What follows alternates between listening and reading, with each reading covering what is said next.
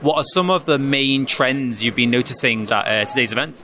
So we've been noticing a lot of customers are facing challenges when it comes to leading into their cloud migrations, challenges when it comes to actually funding and actually getting real support when it comes to their modernization projects and cutting down on some of the AWS funds as well as AWS monthly spends.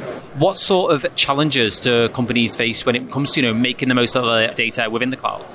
So I'd say one foremost challenge, which we've noticed a lot of customers or clients we speak to are having, is actually understanding the resources that are out there, the support to actually understand it. So there's this really great analogy which we have where we've been within this industry supporting numerous customers when it comes to cloud migrations, and we like to see ourselves as Sherpas. So let's say you're going to the Himalayas and you're looking to obviously go to the top peak, essentially going across that. Doing that by yourself is incredibly difficult, which is the reason why you need that Sherpa to essentially guide you and give you that support and tell you all those best practices and how you can keep yourselves alive or basically keep your head above water.